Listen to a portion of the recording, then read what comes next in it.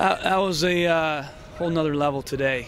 I've been kind of waiting for us to turn it up a notch, and that was complete domination. And first time really we've won the MAC with such a lopsided performance.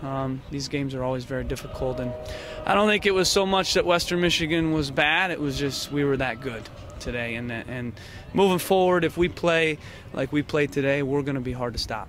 And couldn't come at a better time, because we've got now hopefully 3 games, home games, until we play for the national championship in Santa Barbara. We're going to take each one a game at a time, and we're looking forward to it. This is what we've been waiting for.